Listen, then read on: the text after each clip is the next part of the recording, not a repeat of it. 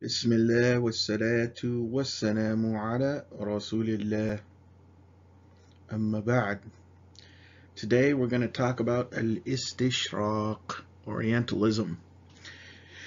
And Orientalism, I feel like, has to be talked about when you teach or learn any class that has to do with Islamic history, because Orientalists obviously have something to say about Islamic history, and oftentimes some of the things they say can be crazy, borderline irrational, or simply complete lies.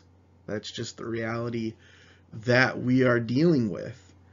Um, and they have that ability because they're backed up by money and institutions of power. And I feel like if you want to be a student of knowledge, a sheikh, an imam, or what have you, that you're inevitably going to have to deal with the ideas of Orientalism. Because let's face it, that's what's being taught to our kids in their history classes in primary school, high school, all that, as well as college and university. These ideas they will run into, and they may confuse them, they may give them problems, and you would have to be the one to help them with that.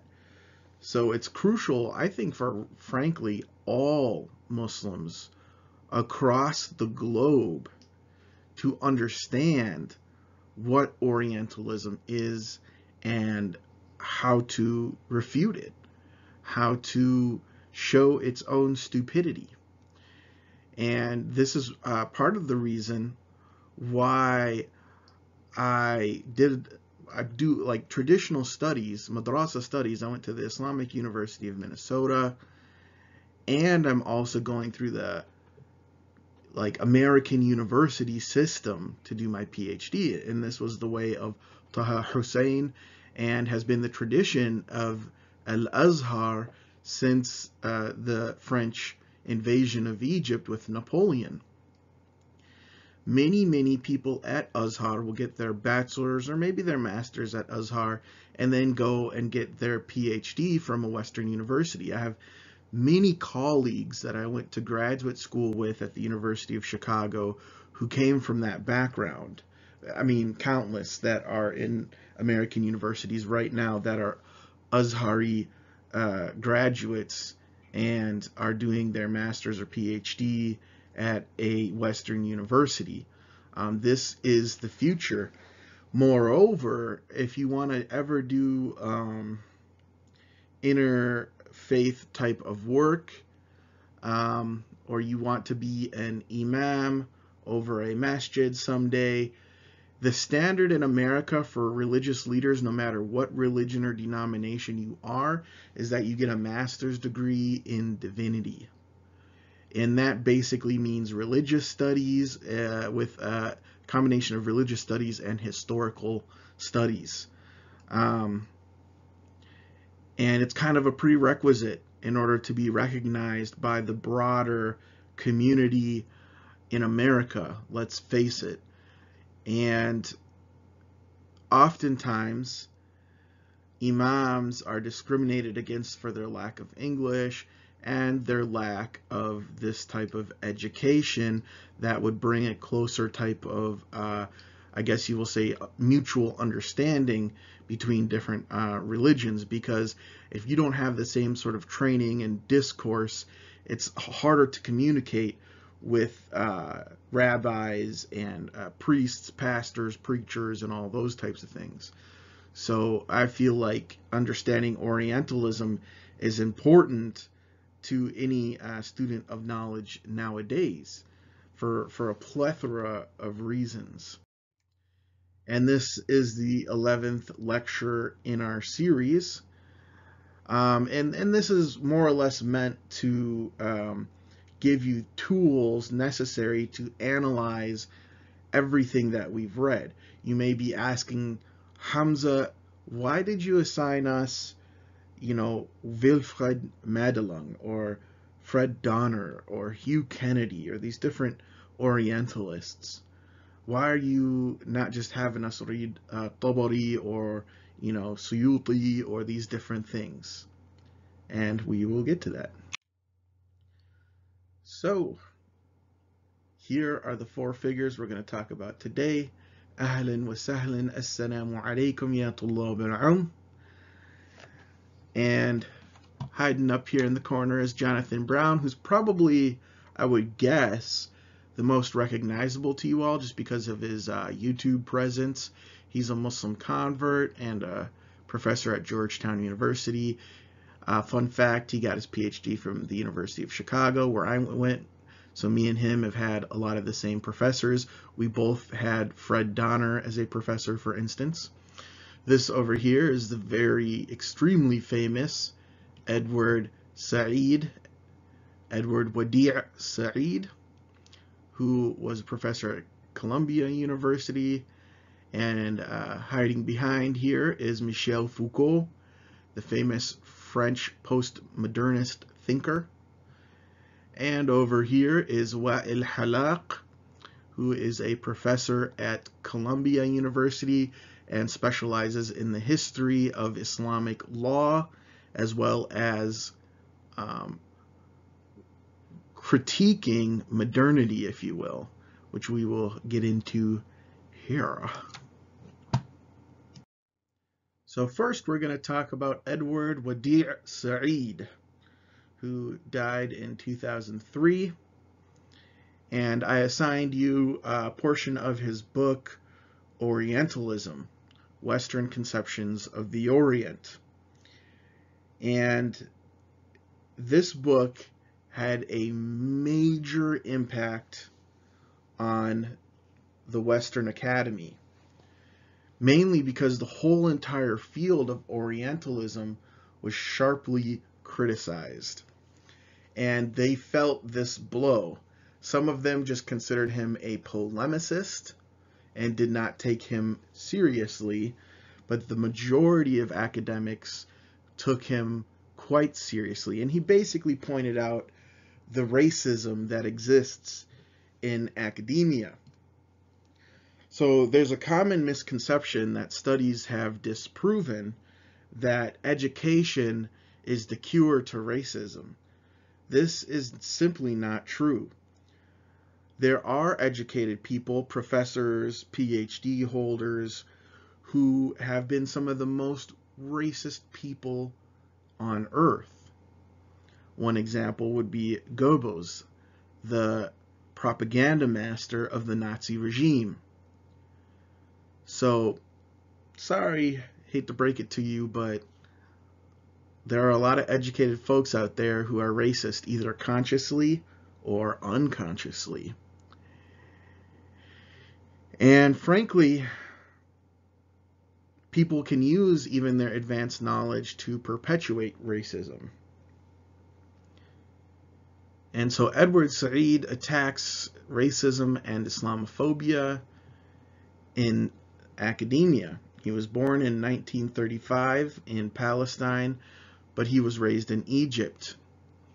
He did his bachelor's at Princeton University in 1957, a master's at Harvard University in 1960, as well as a PhD there in 1964. All of his degrees were in English literature. And that's what he was originally interested in. In 1963, right before he finished his PhD, he got a position teaching at Columbia University. So like myself, I'm a PhD student, but many of us have to start teaching before we finish our PhD. And so he started teaching at Columbia in the English and Comparative Literature Department, which he stayed at until his death in 2003. Originally, he did research in that field of English literature, but he was disturbed by the racism and Islamophobia he witnessed as an Arab in academia. If you're a person of color in academia, it's difficult. Even me, I'm a white convert to Islam, but just the fact that I'm a Muslim, you face a lot of discrimination in academia. And then I come from poor lower class, very poor upbringing.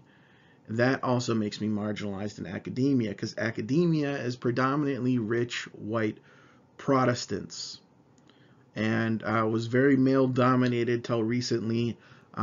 It's more equal as far as presence of the genders goes, but there's still pay gaps and things like that, and still problems in academia, a lot of systemic problems. And so Edward Said, he used his tools that he learned from doing a PhD in English literature of cultural critique and literary criticism against the racist colonizing field of Orientalism to gut its epistemological underpinnings. And remember, epistemology is thinking about how you think. Epistemology, is answering questions like, what is truth? What is evidence? What type of reasoning do I use? That is all related to epistemology, or your theory of knowledge. And so he wanted to criticize the way that Orientalism has used logic, the way that it's constructed knowledge, the way that it determined what is truth and what is untruth. And according to Said's analysis, Orientalism has three interrelated definitions. It's an academic field of inquiry, this we know. It's also a worldview, a system of representation and style of thought based upon an ontological and epistemological distinction made between the Orient and the Occident. And Orient and Occident, they're just fancy words. They're actually French words for East and West. So don't be too frightened by those words. Orient, most of us have heard before as meaning the East, and Occident just simply means the West. And Orientalism, according to Edward Said, is also a powerful tool of intellectual and colonial domination. We have to remember that the field of Orientalism really took off in the West with Napoleon's invasion of Egypt, as so-called experts of the Orient came along with the army to study Egyptians.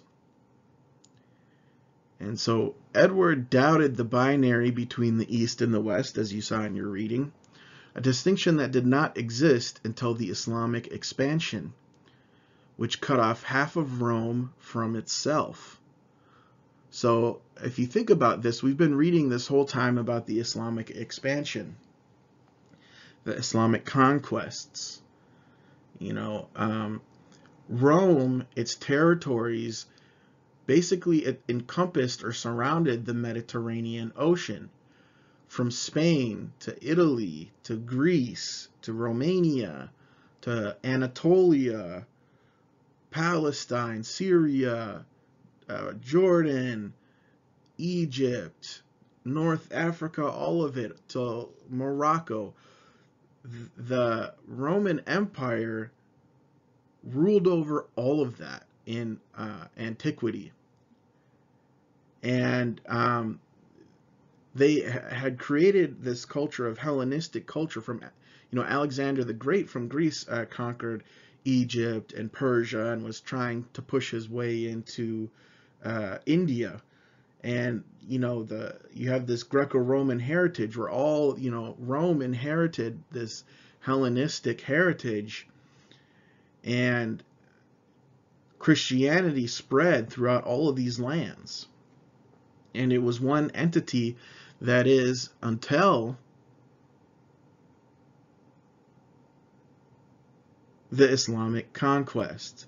So, of course, we know that Persia and the West have always been fighting each other. So, previously, you could think, Byzantine versus Sassanid, the Greco-Roman versus barbarians. One thing that comes to mind is the famous movie where Greece is fighting the Persians, called 300.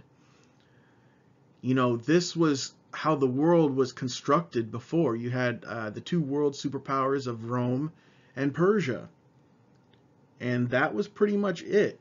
Carthage was long gone. Carthaginians were destroyed by Rome. Troy was long gone. And there's a film on that, famous Hollywood film about Troy.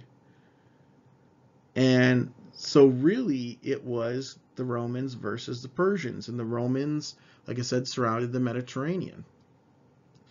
But then the long ignored Arabs in the Arabian Peninsula, all of a sudden, after, with Abu Bakr, burst out.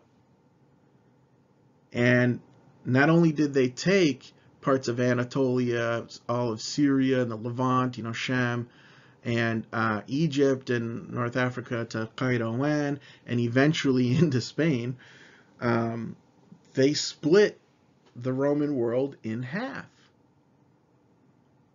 And the northern half was all that was left of Christendom, as they called it. Was all that's how they, identified themselves, as Christendom, not really as Europeans at this point.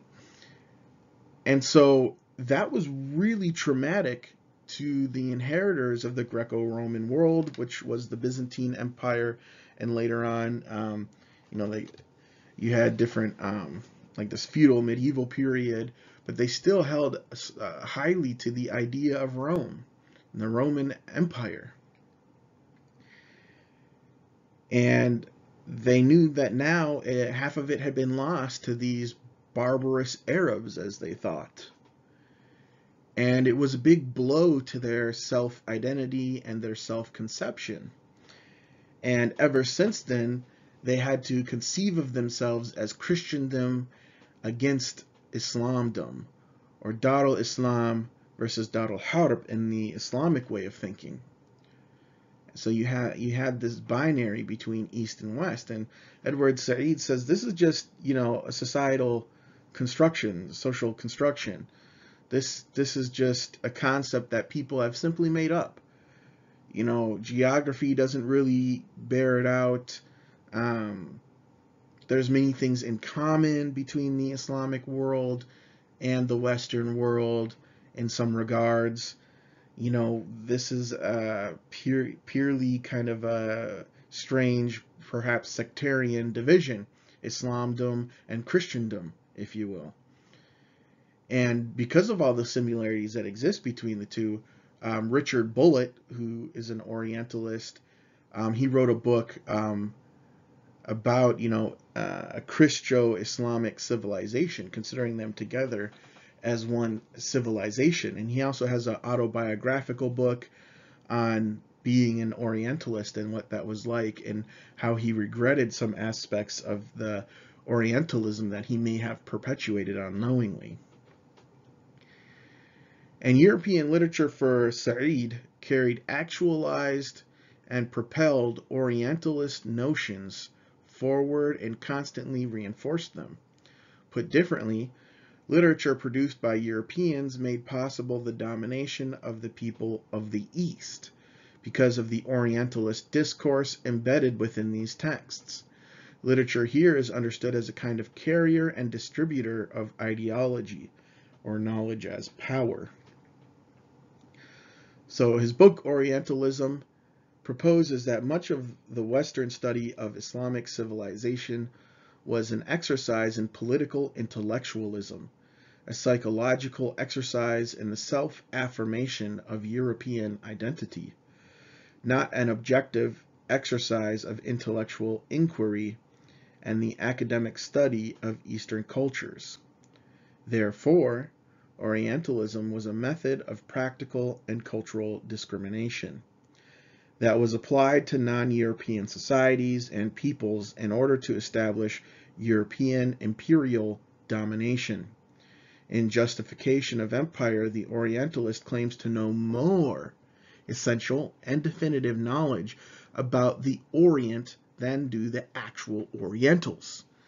They claim to know more than the ulama about Islam. The hubris and arrogance behind that is shaitanic. And Edward Said says all of this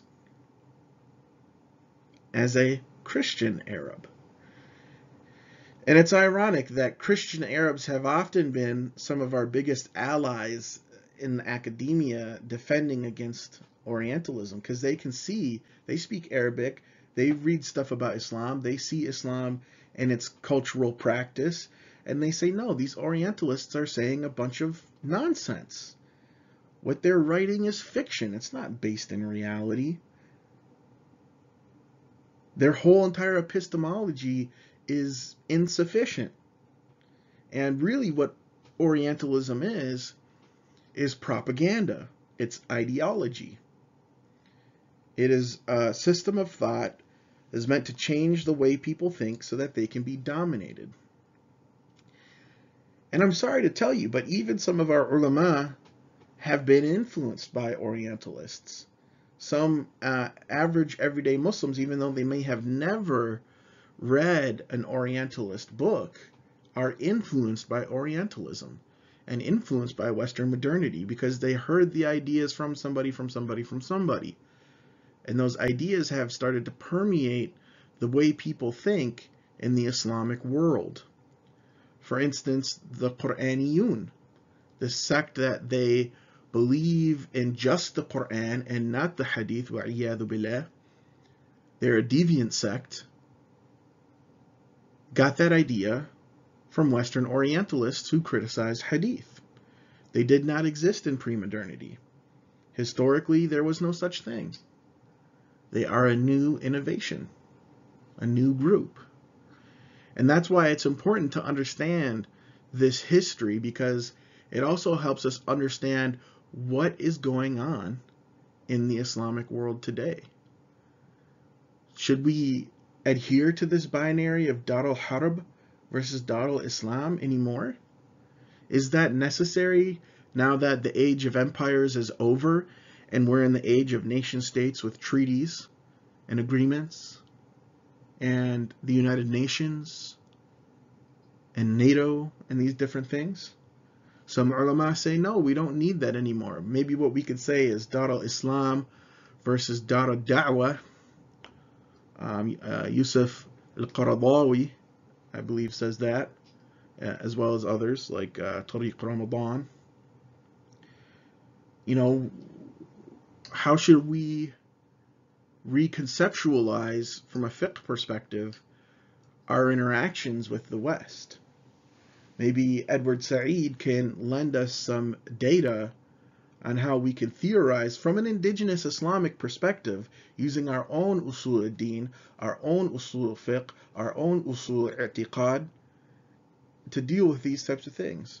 So I think Edward Said is extremely important to us as an ummah that we need to understand, because not only will it understand why Orientalists come up with these lousy histories a lot of times or say things that are completely nonsensical, but it also helps us to understand who is the West. And especially for Western Muslims that live in the West, we need to understand our environment. We need to understand the waqa'i', the realities in front of us. Especially if we're making fatwas and trying to be a mufti, we have to know fiqh al-waqi'. And this is part of it. Next, we're going to talk about Wa'il Halaq. And Wa'il Halaq, he wrote a book restating Orientalism, a critique of modern knowledge. And by restating Orientalism, he means that restating Edward Said's book, Orientalism, because like I said, it was so paradigmatic in the Western Academy. And so he also is a Palestinian Christian, born in 1955, and he graduated from the University of Haifa, and then he earned a master's degree and PhD from the University of Washington in Islamic Studies. And he currently teaches at Columbia University, just like Edward Said did. And so Professor Aziz Rana of Cornell University describes restating Orientalism as a brilliant interrogation of Edward Said's famous concept, highlighting the extent which the issue of Orientalism is not simply one of problematic European authors, but instead goes to the heart of how the modern project itself constitutes subjects, knowledge, and power. It is essential reading and will be debated by scholars for years to come.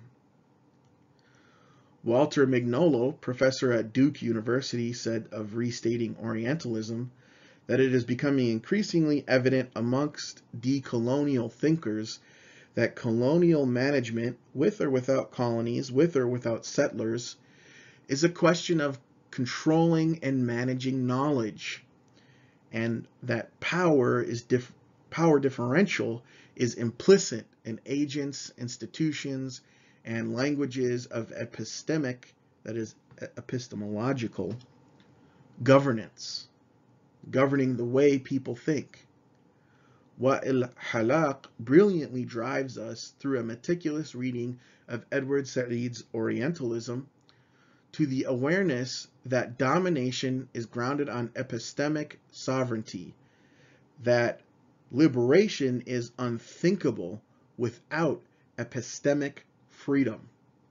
It's all about epistemology, folks. It's all about epistemology. And I want theorization about epistemology to be in your final papers. In other words, Halaq's main argument is that Edward Said's book does not go far enough. It was not critical enough.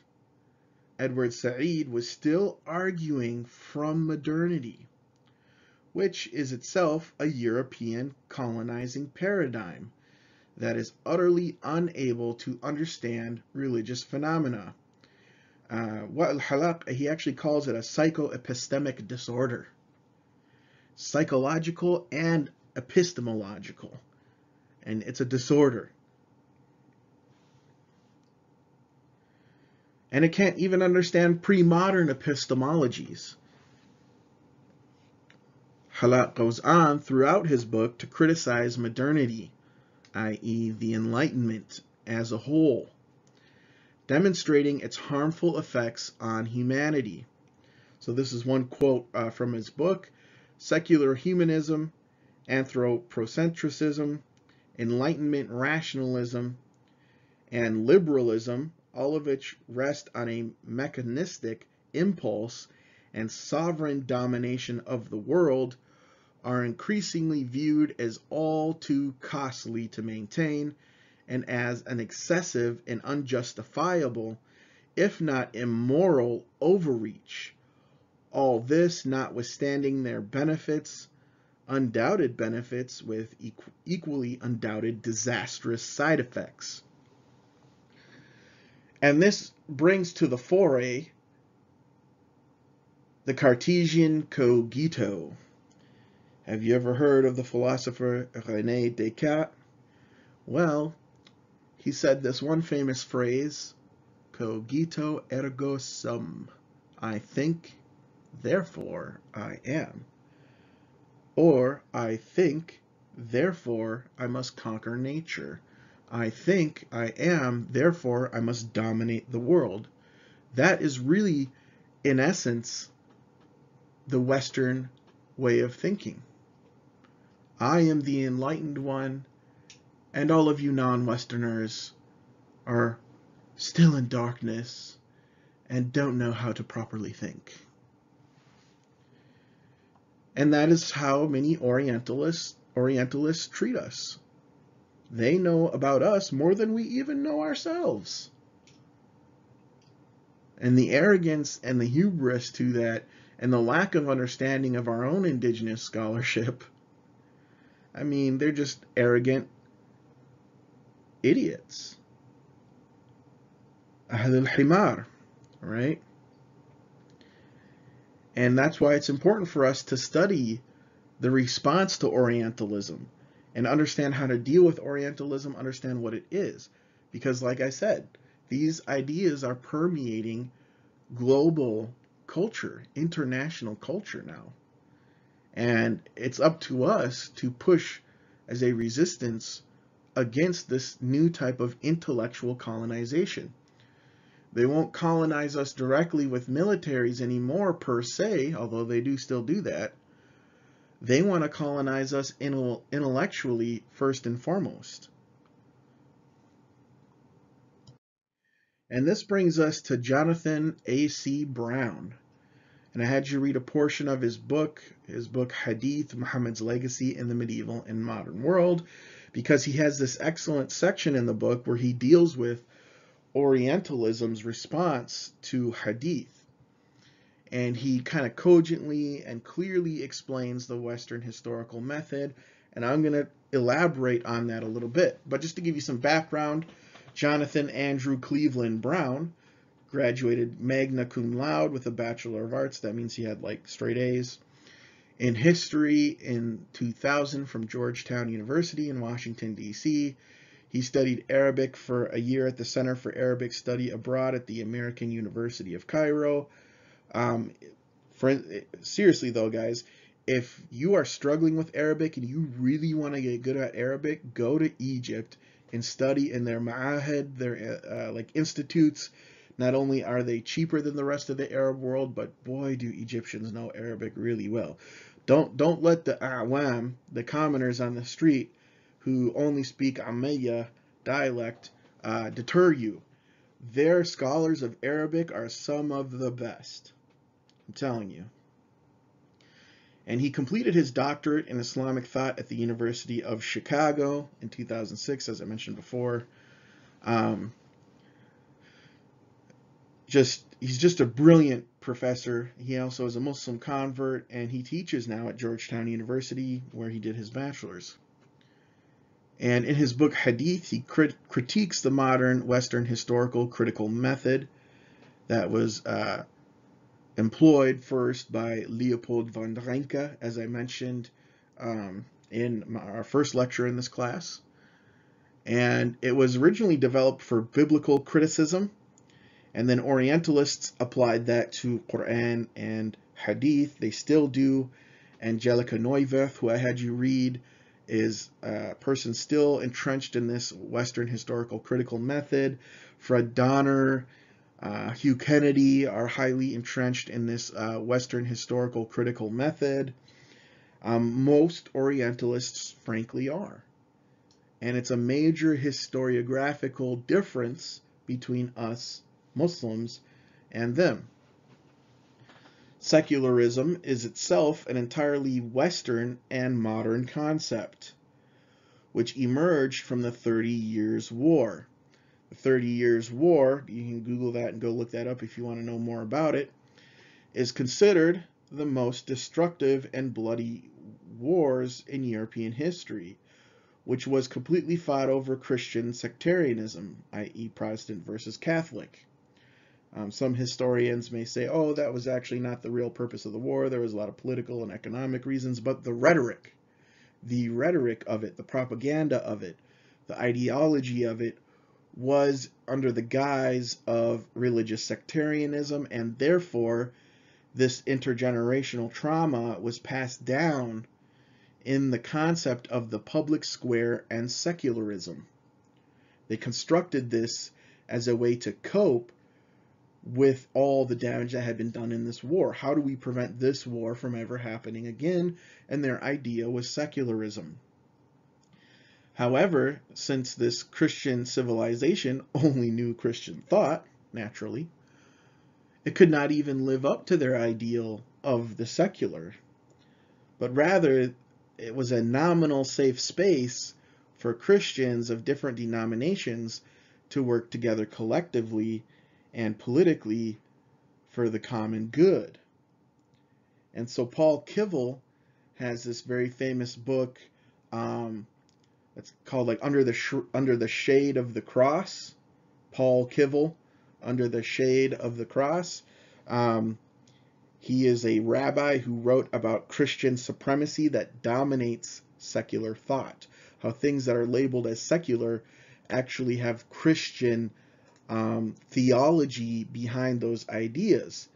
For instance, good versus evil, how it's formulated in American law even, comes from Christian theology, as well as colonialism and all these different types of things, right? And Protestantism arose from the interaction between Christianity and Enlightenment ideas, or Renaissance ideas.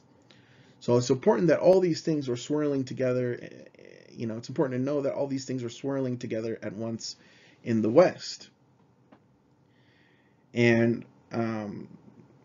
what is secular doesn't really understand Islam or Buddhism or Hinduism or Shintoism or Taoism or any of the things that are not Christian or Jewish, because Jews were in Europe at that time, so the secularism has usually carved out a little bit more of a space for Jewish people. There's also this book you could probably find on Amazon that's called Christian Supremacy or Christian Privilege. There's another one, The End of White Christian America, that talk about how the secular is constructed in a way that privileges Christians and is at the detriment to all of other religions. So how is it actually secular? It doesn't live up to its own ideal. And so the Western historical critical method is nominally deemed a secular theory of history, but it's permeated with Christian theological ideas, especially original sin, which is in contradistinction from the Islamic notion of the fitrah.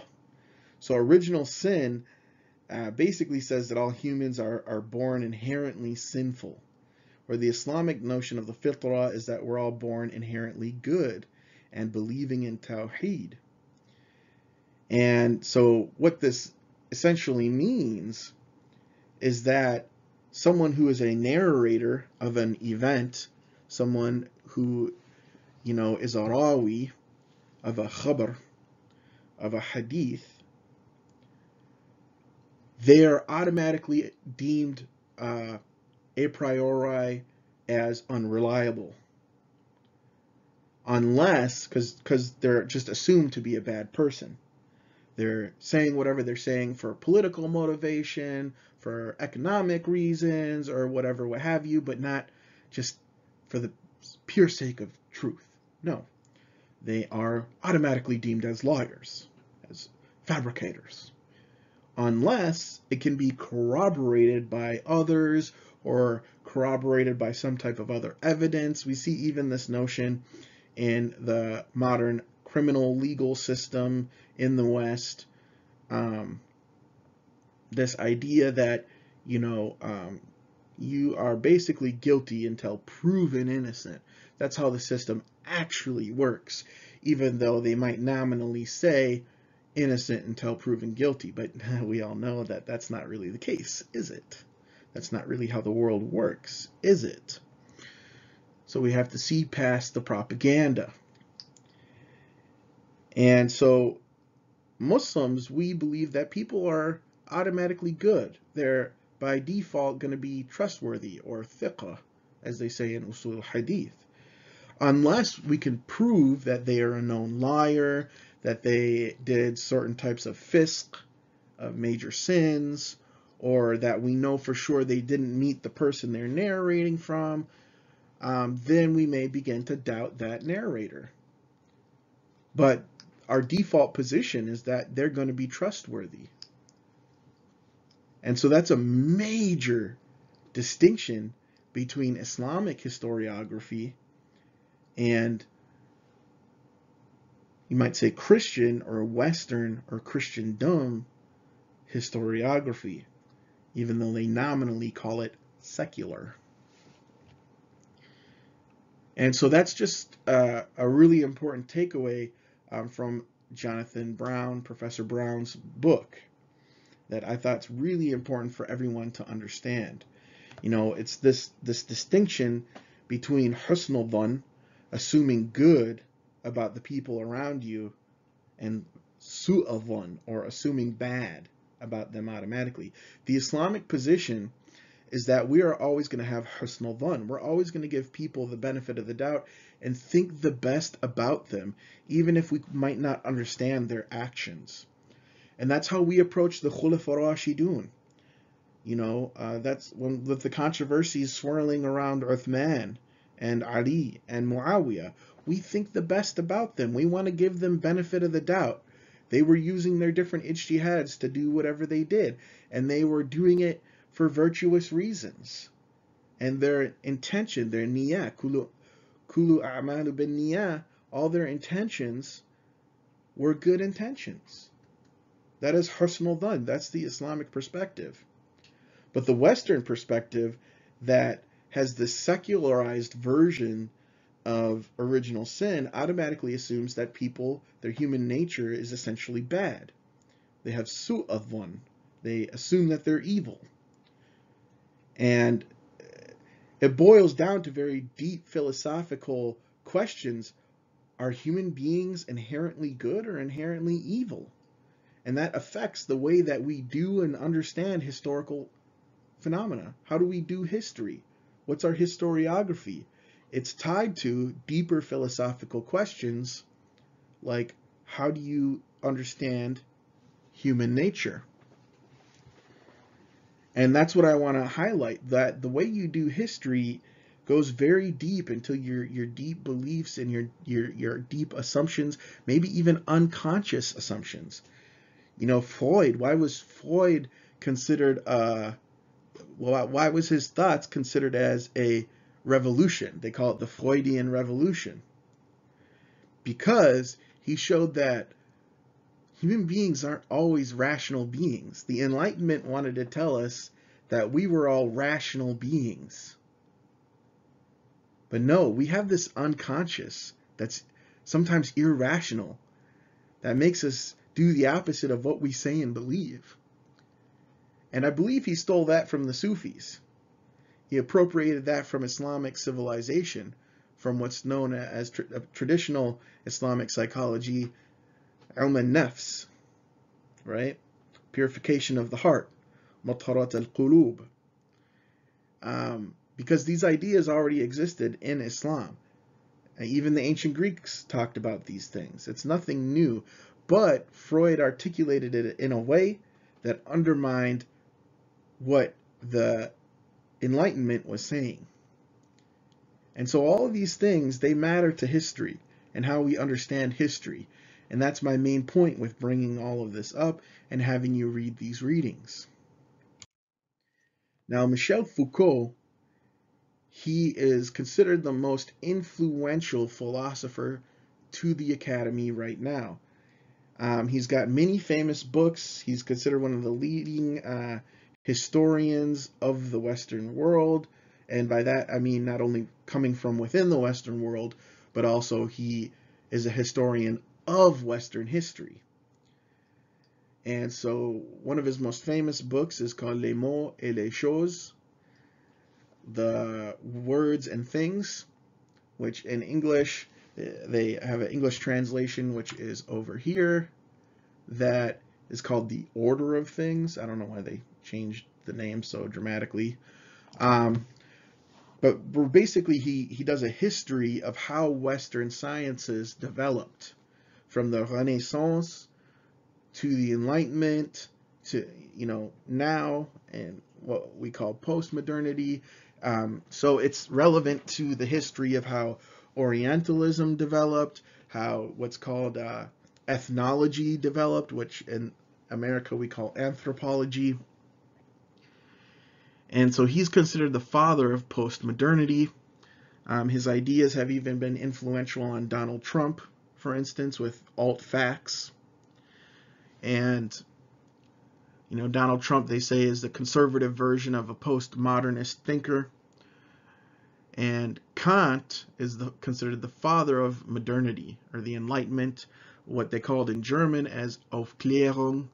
They called it Enlightenment in English in the Anglo-Saxon world, but Aufklärung, which means explication, is what they called it in Germany, the German-speaking world. So Paul-Michel Foucault was born on the 15th of October in 1926 in the city of Poitiers, west central France, as the second of three children in a prosperous, socially conservative, upper middle class family. Basically, he came from a rich background.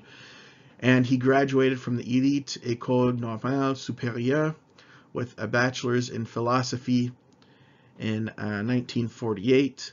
And he basically got his master's as well in philosophy in 1949. And his thesis was The Constitution of a Historical Transcendental and Hegel's Phenomenology of Spirit. Hegel was a very famous Enlightenment philosopher from Germany, and he wrote this book, Phenomenology of Spirit, and it's considered a classic in the Western philosophical tradition. And Foucault was also interested in psychology. In fact, he wrote many books on the history of the field of psychology itself, the history of madness, and the history of what they called what were those called? Like mental institutions. And he highly criticized the way that modernity treats people who are mentally ill. And so he got a bachelor's in psychology and a diploma in psychopathology. And that was in 1952. So he was quite busy in his studies. He was also very concerned with punishment, with the history of punishment and torture and imprisonment. He's got one of the most paradigmatic books on the history of Western prisons. And a lot of his work focused on the nexus between power and knowledge, building off of Friedrich Nietzsche. And he also agreed with Nietzsche's idea of subjectivity, that there is no real truth, that we all have our each individual truth. This is my truth and that is your truth. That comes from these philosophers. Whereas Muslims and even Christians believe, no, there is an objective truth that exists beyond us. And that's why one of the 99 names of God is Al-Haq, the truth. And so both of them, you could say, are the two great shaitans of modernity, right? They are wolves in sheep's clothing. And in line with Kant's binary between mature and immature, Foucault argues that we need to study all types of limits on our thinking, our domains, which is like a big giant epistemology that governs other epistemologies. And he uses this term grids, or in French, grille d'intelligibilité, or grid of intelligibility, which you might think of as kind of like a superstructure underpinning the way we think, so that a domain, you might say, is Western modernity as a whole. Grille d'intelligibilité is going to be like Orientalism. It's one grid within the domain of modernity. And he said we need to study these limits in order to break free from these limits. And we're going to experiment upon ourselves with different ways of thinking, of being, and experiencing the world. And for Foucault, that meant that he wanted to have every kind of experience, live the YOLO life. He would do every type of drug, have every type of sexual encounter. He taught at a university in Tunisia where he molested Tunisian boys. And he was an advocate for pedophilia and allowing children to give consent for sexual relations. So this was the type of man that Foucault was. And he also had this binary between savoir and connaissance. Both of those in English would translate as to knowledge, but in French they have this distinction where savoir was knowledge in a larger abstract sense, like modernity, knowledge of a domain, whereas connaissance was particular details, maybe stemming from a particular field of knowledge. So such as particular facts within psycholinguistics, or particular facts within Orientalism, where Orientalism might be, as a whole, might be a savoir, and modernity would be even a larger savoir, right? So this is kind of the way of thinking that Michel Foucault employed. And, you know, some of that, when you subsume it under if you subsume Foucault's thought under the domain of Islamic thought, some of these ideas actually are useful as tools. So, like his analysis of epistemology. But that's the thing. For Foucault, there's no real haqq, there's no real truth, which is, we know, as Muslims, false. We have our aqidah, we have our arguments from kalam, if you believe in kalam, and we have the Quran and Sunnah. The Quran is a mu'jaza. It is a miracle, linguistic miracle. They use the term i'jaz al-Quran. We know of the Quran's miraculous nature, and we believe in an objective truth. But that, in a nutshell, is what Michel Foucault is talking about. So Kant and Michel Foucault, in a sense, are the domain of modernity. They are the savoir of modernity, and Orientalism stems out from them both. It is a connaissance of Kant and Foucault. So to understand what is Orientalism is also to understand what is Enlightenment. And so these are some books for further reading. You could maybe say that they're honorable mentions, but they didn't quite make the cut. Due to the scope of this class only being 12 sessions, unfortunately, I will only be able to mention these books briefly. But I would love to talk forever and ever and ever with you guys about these books. But alas, I will give you a brief overview. So here is this book by Leila Gandhi, Post-Colonial Theory, A Critical Introduction. And that talks about refuting Orientalism and just post-colonial, refuting colonial thought more broadly. Post-colonial thought or theory is basically theorization from non-Western epistemologies, criticizing Western dominance and refuting their ridiculous ideas about the Orient or non-Western world. So that's an important book if you're interested in that type of thing.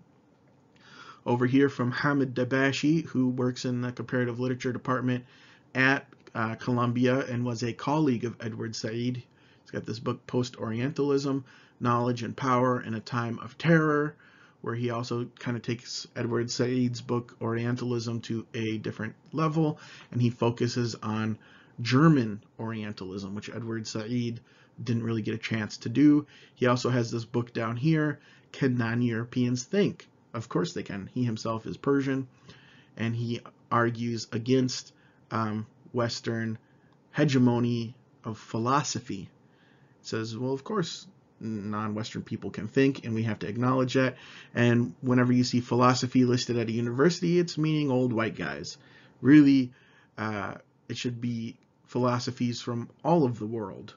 And we shouldn't just call it African philosophy or Islamic philosophy or Chinese philosophy. No, all of it is philosophy, and it all should be recognized as such. Over here, we have Thomas Bauer. This was recently translated to English from German. In German, I think it was Der Kultur der Ambiguität or something like that. And he also is saying, like Wa'il Halaq, that modernity is fully insufficient to understand religious phenomena. Modernity, by its nature, cannot tolerate ambiguity, where Islam has always tolerated ambiguity to a very high extent. Therefore, Orientalism cannot understand Islam. Over here we have Wa'il Halaq again. He's got this famous book, The Impossible State. It's also been translated into Arabic as Ad-Dawla al-Mustahila. And it's basically about how the modern nation state, which is a product of the Enlightenment, is completely incompatible with Sharia. There's no such thing as having a nation state that has Sharia, because by their very ideological foundations, they are opposites. Modernity is opposite from Sharia. And over here we have Talal Asad. Talal Asad, if you don't know, is the son of Muhammad Asad, the famous Quran translator, and He wrote the book Road to Mecca, Tariq ila Mecca. There's a great documentary about him I can recommend if you're interested, about Muhammad Asad, who he was a Jewish convert to Islam from Austria. He married a Saudi woman, and Talal Asad is the product of that marriage, and he went on to become a very famous anthropologist. And he does anthropology of the Islamic world, as well as anthropology of what secularism is, or how it formed in the Western world, which this is the main topic of this book, formations of the secular, Christianity, Islam, modernity. He talks about how modernity impacted Egypt and stripped away Sharia and replaced it with Western law and those types of things. So this is a really important book to understand what secular means and understand post-colonial thought. He also has this newer book that came out when I was doing my master's degree called Secular Translations, Nation State, Modern Self, and Calculative Reason, where he brings it more to the American context, and he, analyzes things like, America was founded in the Judeo-Christian tradition, which is obviously a bunch of nonsense. So is secular just meant to exclude Islam then? Or what is secular? And then last but certainly not least is William Chittick's book that I've mentioned multiple times throughout this course, Science of the Cosmos, Science of the Soul, the Pertinence of Islamic Cosmology in the Modern World. And basically in that book, he talks about how Western modernity, the Enlightenment, is a philosophy of takfir, or dividing things and compartmentalizing things into small, very precise fields of knowledge. You have modernity as a main domain of thought, but then Orientalism as a branch of that, which is a further compartmentalization. You have within that Orientalists who specialize in Sharia, who specialize in Sufism, who specialize in Islamic theology, who specialize in, XYZ, and they really don't talk to each other all that much unless they're in that same small subfield. That is an example of takfir. And William Chittick says, no, the Islamic ethos has always been tawheed, to make things as one, to make as wahid, hence tawheed, and that different ways of thinking that might have been disparate from one another in Islamic civilization always get brought together, which is a synthesization of various types of knowledge. Philosophy gets put in with usul fiqh, tafsir gets influenced by Israeliyat, and usul hadith gets thrown into tafsir, and all these things, all types of knowledges get synthesized together into one coherent, holistic whole. That is tawheed. That's what Islamic civilization has always been about. And that's why, some of the late, Ottoman thinkers had highly sophisticated systems of thought, because they were synthesizing everything that came before, all of the intellectual productions from Islamic civilization that came before. And some of these very influential figures is like Ibn Jawzi, Ibn Ghazali, Imam Ghazali, Ibn al-Jawzi, Ibn Taymiyyah, Ibn Arabi, and the list could go on and on, of these types of paradigmatic figures that synthesized all different kinds of information into one holistic whole, which is Tawheed. It's bringing God together, but it's bringing all forms of knowledge together, because where does all knowledge come from? Al-Alim al-Hakim al-Khabir, right? Allah subhanahu wa ta'ala. And with that, I will conclude this lecture. Assalamu alaikum wa rahmatullahi wa barakatuhu, and tawfiq on your final papers.